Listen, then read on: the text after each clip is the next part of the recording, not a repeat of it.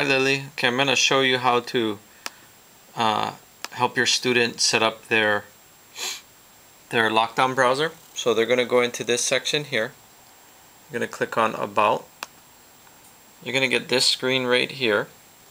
And right here, if you notice where it says font size, the student's box will most likely be unchecked. So you need to check that so it preserves that font size that you want it. So if you make it a little larger, they will see that when they go to the next session, when they close this.